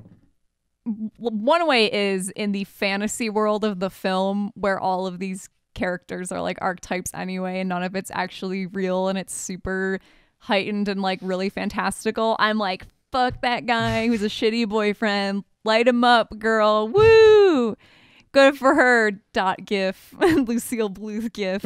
But then on the other side, when I look at it as like, okay, if this is a real thing that's happening, no, of course he doesn't deserve that. He is a shitty boyfriend, but... And I think the movie's too grounded in reality to look at it the first way, honestly. It's, you know, it's so realistic, everything is, from the way they experience their drug trips to just... Yeah, right. There's nothing that puts it in a kind of heightened reality. It's more like knowing this isn't actually real, that I can be in the headspace of like, yeah, fuck them, because it's a story. Yeah. But yes, I see what you mean, where, yeah, this movie is realistic. It's, you know, we don't have any actual magic happen. It's all real. Yeah, there's no indication that the more supernatural or fantastical things that the cult claims are true. Right. There's absolutely no indication from the film that like maybe they're right that if you do this, it'll result in something good. Because like even The Mist has that, where it's like, it's not like The Witch where you like, oh, there is some supernatural stuff. Exactly, and that's why I contrast the ending of this movie with The Witch, which I do feel is a happy ending. Yeah. And I'm like, you go, Thomason, you got out of that shit situation. Whereas with the ending of this, I'm like, oh, she just got absorbed into a cult. I think Ari Aster would agree with you from what I've read of his, you know. Yeah, like what he's saying with the film and how he feels about other people's interpretation of the ending. Yeah, I don't know. We'll get to the ending proper. Yeah, we'll talk more about it. So yeah, it's the May Queen dance competition. Basically, it's dance around the maypole until the last person is standing, because it's like a dance where it's confusing and there's lots of direction changing and stuff. So they're all bumping into each other, and a lot of people have theorized that it was a preordained thing, like she won on purpose, but I don't know if that's the case. I feel like some of those girls seem upset when they lose. They want to be the May Queen. Yeah, I'm not sure. I could definitely see that being a theory, though. This is also, I think, the first time we see her laugh and like really smile. Right?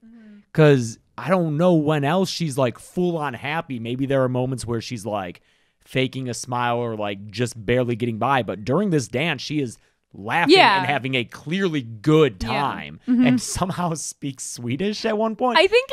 I wonder if, I don't know, because I don't speak Swedish. If anyone does, can you tell me if that actually is Swedish? Because my theory is that it's not. My theory is that it's gibberish. Yeah. And they're making gibberish noises at each other. But that, like, because of the drugs they took, because again, they also took some drug juice. They're just having they this think connection. That they're saying the things that the subtitles are saying. Yeah, that's my theory. I don't think it's any actual language. But I would love if we have to have someone listening or watching who speaks Swedish. Please tell us. Yeah,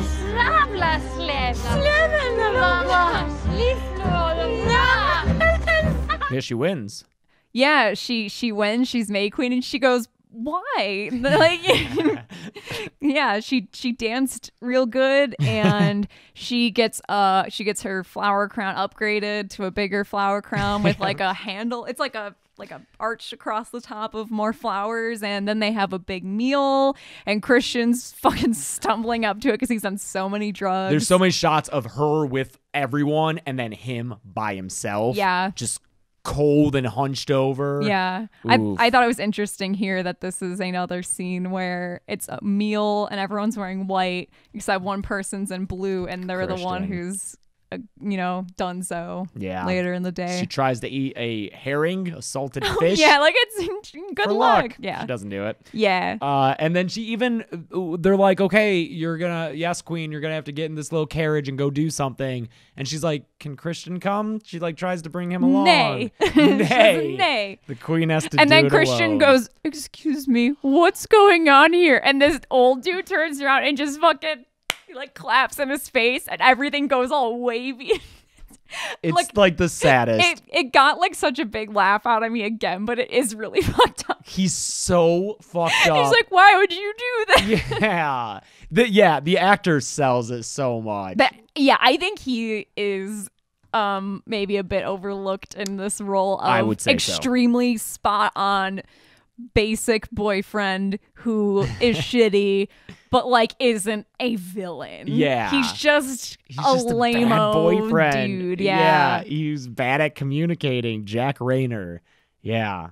Yeah. He's very good at this. And he's just so sad when I he's know. all fucked up and that guy claps in his face. Yeah, so then they put Danny into this carriage, which is incredible. That we can have if you want. Oh you can my put it in God. a front yard. Yes. You know? Oh God, I love they all do this like clap and then they run away and they're carrying the torches and stuff. Oh, that's and, the shot where in the trees in the background you can see where her they're sister carrying with the her. That's pipe in, right. her That's been mouth. all over Twitter. And that freaked me out because I did not notice that the first time I watched it. But in the trees, when they're carrying her on the platform, you can see the image of her sister with the pipe, and it is like blended. It's perfectly done. So well done. I was looking out for other images like that, but I didn't see any. I think yeah. that might be, although who knows. You do also see her mom and her sister in the crowd. She even turns and she says mom to one of them. So she's taken around to bless the crops. I think so they dig a hole and they put, it's like Is it rice? grains. Okay, I think it's grain, grains, meat and an egg, eggs. which I think is like, it's a representation of these are the things we grow on our commune. They make, So they crops, meat, livestock, Yeah. and eggs. I Yeah. guess. Yeah. like chickens. Yeah. I think that's what Sure. it's supposed to be. I was like, is this a weird spell? No, I think it's just a symbolic, like this embodies the stuff that Yeah, we like- produce. And the May Queen is like, do well, you things. yeah. Mm-hmm. That's when they sing at each other and it's really nice. Oh yeah, that's a really nice song. I love But I whole- gotta say, the woman's like, repeat after me, and then she starts singing in a super high pitch foreign words. I would be like, I'm gonna need to see that written down. I can't repeat what you're saying, but she does it. yeah. I love this whole scene with her going around in the carriage and blessing it just is very, I don't know. It is nice to see her connect with the women in the commune, and it's why you understand why she would start to feel at home there, because there are those moments where it feels very nice. And meanwhile, though, Christian is taken away from the dinner table. It's like they're leaving him a trail of flowers, yeah. and he is brought to, it is the same building that the Rune library is in. Poor Reuben is still in there, which I think is a very funny reveal that Yeah. he's just been watching this whole time. But Christian is led into there, and it's He's given more drugs. he's given more drugs. Like, They inhale they this make him- powder. they give him more stuff. I was looking at an article that was explaining what some of the meaning of the runes were in this movie, and he's wearing a robe where I think it's like it looks like an arrow that's pointing up, and that represents, it literally is like male vitality and fertility. Yeah, so for sure. then he's escorted into this room where it is all these naked women holding hands and they're swaying back and forth, and there's Maya lying on this bed of flowers, and she just like opens her legs up to him. I fucking love this scene and the intercutting between him and Danny, and like that it's just such a fucking good sequence, and it's so weird and weird. uncomfortable and beautiful. Like everything about it's just very good and funny. Yeah, because this is probably the biggest laugh in the theater, at least. Oh yeah, Because he like gets down there and starts having sex with Maya, and the women are still humming this whole time. Yeah, and then one of them steps forward. and she grabs Maya's hand and is like, she starts singing like right in their faces, and And it's a beaut. Like her voice is so it's beautiful. very good, yeah. I think that makes it funnier. The fact that she sounds like fucking like Enya or some shit, and it's But yeah, Jack Rayner's face, like Christian's face, is just like, what? yeah. So then when he's like, they're like, okay, you can like finish now, and then this old lady comes around and starts pushing out his butt cheeks. Oh my god. Yeah. Like it's so fucking It's so funny fucked up. and fucked up. Like it's a perfect combination of funny and fucked up, because it is fucked up. Yeah. Like it is. I would say it's rape. I would say it's because he's on so many drugs. Yes. And they're like, go do this. right. But just the fact that you just don't expect that to Yeah, happen. it's just the absurdity It's of it just all. so is- weird. It's hard. And not- then that's right around too when you realize Ruben's they're the whole time just sitting on his bed watching is like really funny. Yeah. Yeah. So that's right around when Danny gets back from blessing all the crops and she hears noises because they're all moaning in unison. They all experience emotions like in unison. It's very interesting. They all cry together. They all moan together. So then she asks one of the women she's with, well, what's that? And she goes, that's not for us. But she goes And ahead she goes in there anyway. looks through a keyhole. Little peephole, and sees it going down, and so she's pissed. she starts immediately crying. She vomits. Oh yeah, she does vomit. And then the women lead her back into the barracks and cry with her, and they like imitate her crying. Yeah, it's kind of like an improv game. The way that it's the one where you like are moving at but that's what I mean is it's the mirror imagery and it's all the mirrors in this, and this is where I think that pays off is you then, instead of having an actual mirror where it's glass and we're seeing people reflected in it, we have this group where they're literally, it's like Danny and then the one girl who's like right in front of her, and then the whole group itself, there's like a few people on one side and a few people on the other. It's all like super symmetrical, and they're just this like crying, breathing mass that is like, perfectly a mirror image of itself. Here we see actual people being a mirror for her and being a reflection of her emotions and like giving something back to her, whereas every other time we've seen someone in a mirror or like she's talking to someone, it's an indirect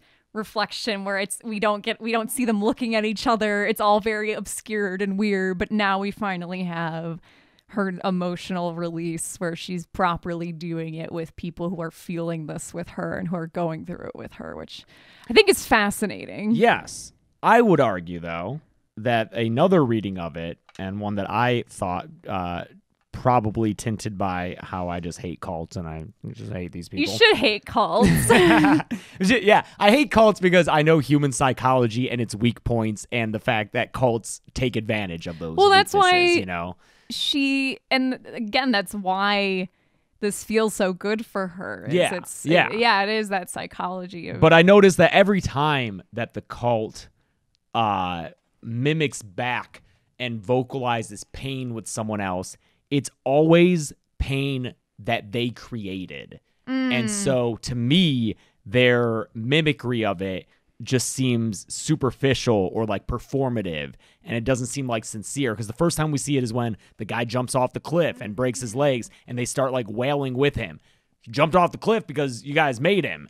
And then they do it with Danny there after she saw her boyfriend having sex in a ritual that they forced him to do. That is interesting. Yeah, all those times where they do mimic back, it is something of their own. Yeah, because at the very end, they do it when they light it up on fire. Yeah. That's interesting. Because there are plenty other moments where, you know, someone is emotionally fraught. Like we've seen her cry at other points in this movie, but we don't get that, you know. But it is interesting that, they do kind of set that up so that, I don't know if they intended for her to see that or not, but it is something of their own design. And it is, I had that thought too. Like, did they want her to see that in order to push her to choose him at the end, you know?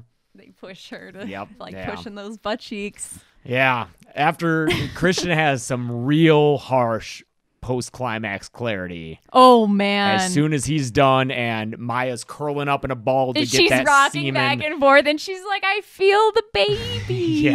Doesn't work that way, it's like that urban legend where if you stand on your head, you get, he runs out of there. Right off the bat, he's like, very, fuck. I think, gross but like awesome touch that his dick is bloody.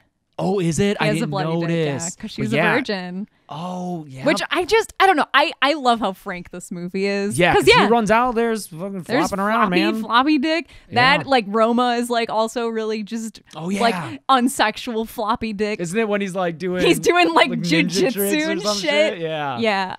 Back when that movie is funny and not devastating. Oh, God. Christian, he's like running around and seeing people and like he's freaking out. He runs into a barn of sorts. There are animals there, and that's when he sees the blood eagle. It's Simon. Yeah. Who we have not seen since he disappeared. Flowers in his eyes, lungs breathing, but I think it's an effect of the drugs. You know what? I think you're right. Because he can't still be alive. I was thinking you wouldn't be alive. Like you could not survive that, but I think it makes sense for him to think that he's still, because we don't see him move or anything. No, besides exactly. that. We don't see like his I face like move okay, at I all. like that explanation. I had to think because about this 'cause otherwise I'm kill like, count, yeah. well, that. Yeah, no, he okay. I like that. And yeah, so he sees the blood eagle, turns around, gets more drugs blown into his blown face, in his face. and then in I a love- cool perspective way, they reach up and close each eyelid individually to blacken out the camera, and then open them up later. Like it comes out of it that way. And there's a woman being like, "Hey, Christian, good, you're up. You can't move or speak." This is a nightmare. This This is is an the worst. absolute nightmare. I think this is like one of the scariest situations you could be in. This It's is like so you horrific, can't yeah. move or yeah. Oh, it's so ugh. Yeah. Ugh. So it's like the final ceremony. Danny is there in a Oh, giant it's glorious. flower gown. She's a flower slug. Mm-hmm. She really does look like a slug. She has her little flower antennas and she's in this big flower gown that many people did for Halloween this year, and I love it. Well done. Yeah. And this is when the festival is drawing to a close, and they are going to sacrifice 9 people, and It's 4 outsiders. 4 outsiders. 4 of their own members. Yeah, and then- because it's the mirror imagery Yes. thing, right? It's like the reciprocity of we have 4 outsiders, therefore we must give 4 of our we own. will match them with our own, and then the then- 9th person will be chosen by the May Queen between a predetermined outsider, Christian, and a random like lottery. They have a fucking it is like a bingo machine. They spin the thing and the to balls come determine out. the other potential. It's a Powerball thing. Yes, Yeah. Member of their It's community. some random dude who steps dude. up. Yeah. But yeah, the 4 outsiders being Simon, Connie, Josh, Mark, and Mark. Josh. Yep. And then the 4 members of the commune are 2 randos two who are random already elders dead. who are already dead and stuffed with sticks and stuff. I This wa- was very confusing. This confused me in the theater, and I was thinking I'm going to keep track of this time and I'd see if this makes more sense to me. I think it's just 2 random. Yeah, because I know people- some people were like, "Oh, they're the people who jumped off the cliff." No, we saw they those were bodies get incinerated. burned. Yeah. The people who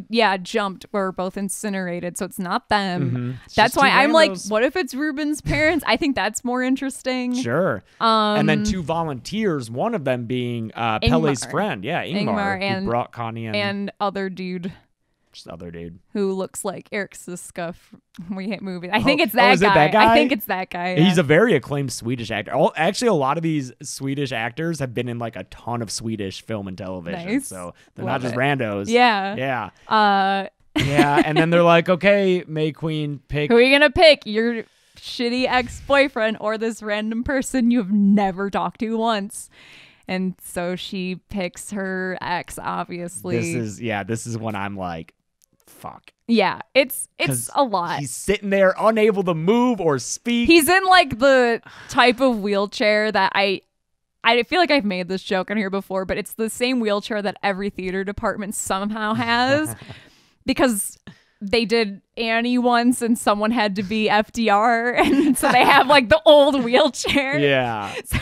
I was Like gonna we say it's had like one an of those in FDR. college for some reason. Yeah. But yeah, it is like an old school wheelchair that Christian is in with his just covered in a blanket. He can't fucking move. Oh man. So then he gets put into a bear that Yeah, they they cut cut open. open that It's the bear that bear we we saw see earlier. earlier, which it is just a bear. It's there for someone to get put inside of, I believe. And we're reviewing the theatrical cut. Oh, yeah. I think in the director's cut, I could be wrong, but I think I saw someone say that we see that he has his limbs taken off so that he fits in the bear Oh man. with like wire, and it's gross. I do want to watch the director's cut. Yeah, one day. But And then, yeah, he's put inside their, like, structure that they've been seeing in the background all this time. It's like a triangular structure, but Mm-hmm. all the bodies are wheeled in there. You see Mark is dressed as a fool. Yeah, with the a jingly hat. So, Mhm. yeah, they're all put in there. The 2 living volunteer guys are given Yeah, YEW. YEW. Yeah, and when you were saying earlier, there's like no proof at all that any of the magic or any of the anything that they say works does. And I think this is like such a clear instance of that, where they're like you tree extract, where the fuck it is, so you don't feel pain. And we see those dudes burn up. They're screaming. Yeah, one of them screams. That's a nightmare way to die. Yeah, because, they're all sitting in there, Christian in his bear costume, unable to move, and they light that thing on fire.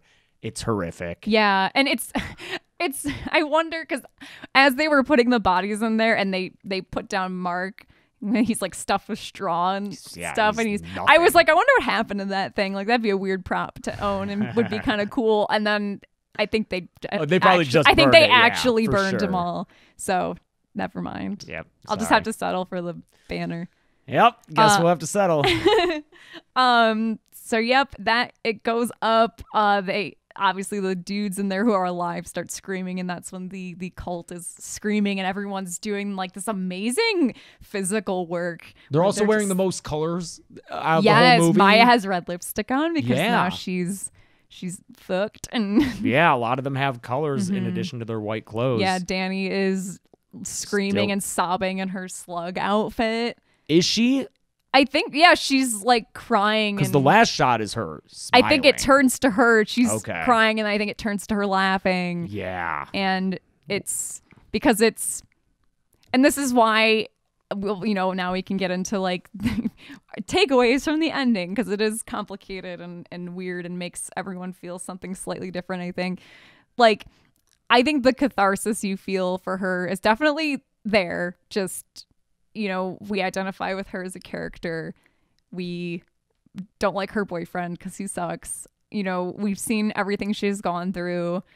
So in that sense, you do feel her happiness when she's smiling, and it is like this, she's burning down her past and cutting off her connection to the outside world that, as we saw, doesn't really have anything to offer her and had nothing to, you know, there wasn't any support for her out there. She found support here. So her smiling, it feels good, but you can't look at this ending like completely that way and not the other way, where it's still a cult. It's still fucked. Yeah. They still murdered a bunch of people. Yeah. And now she's like part of the cult. Yeah. And I think the fact that it is a cult and the fact that it is, like it is nefarious, and it's, even if they are not intending it to be, it's still, you know, I think I think he's kind of showing how people find themselves in situations like that.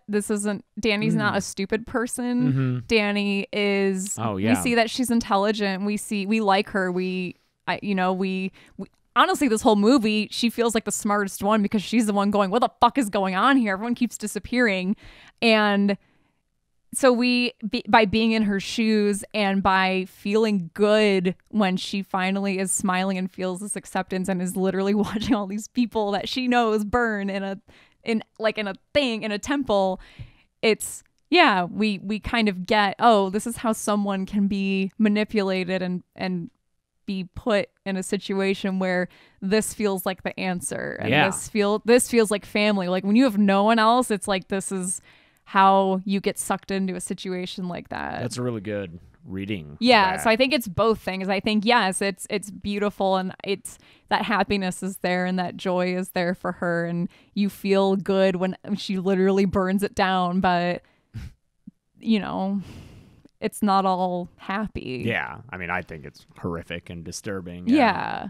But I also don't think it's 100%, you know, like, oh, this is a horrible, you know, all of this is, it's no, like, there's still, like, as a character, it's really neat to see her transform that way. And, you know, I don't know. So I think it's like it's a gray ending. I think it really is about, you know, like, how you need support when you're grieving. You need that kind of, you need someone to listen to you. You need a family type group or structure, and when you don't have that, it's that much more difficult to cope. And yeah so I think at least that's what I feel he's trying to say for sure. I don't think he is making a movie where he thinks being in a cult is cool. I think he's saying this is why it could seem like it's really cool. Yeah. You know? Yeah. Great. And like I said, I feel like The Witch is a happy ending. Oh, fuck yeah, it is. I mean, I love that the ending of The Witch, it's the first time we really see her smile like that. It's the same kind of feeling. It's, you know. Yeah. Well, cool. We finally did it. We did Midsommar. We did it. We I'm spent sure there's all so hour much and a half on we didn't talk about, but we've recorded for so long. I know. So let's have a fun discussion about Midsommar in the comments or tweet at me. Yep. I try to mention if I'll do a movie on a kill count when we cover it on podcast. I think I'll. I remember when we did Hereditary, I was like, I don't know if I'll do Hereditary, I think. Yeah. Just because people want to see it. Mm-hmm. It's just going to be hard to make I do want to rewatch it, so. Yeah. So I'll do Midsommar one day too. I don't know how soon, but you'll get it one day. But I won't be able to get into it as much as we did here, which is why the podcast exists for the deeper dives. So yeah. Hope you enjoyed that. But thank you so much for joining us. I'm thrilled that we're in the post-Halloween era of our lives right now. It's been real nice. And we'll do it again next week with something else. Yep. We'll find something fun. But please get the conversation going in the comments. I want to read your thoughts and shit. Yes. Yeah.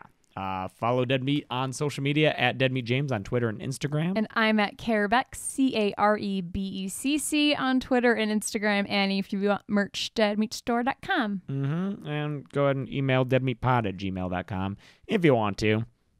Until next week, I'm James. I'm Chelsea. This has been the Dead Meat Podcast.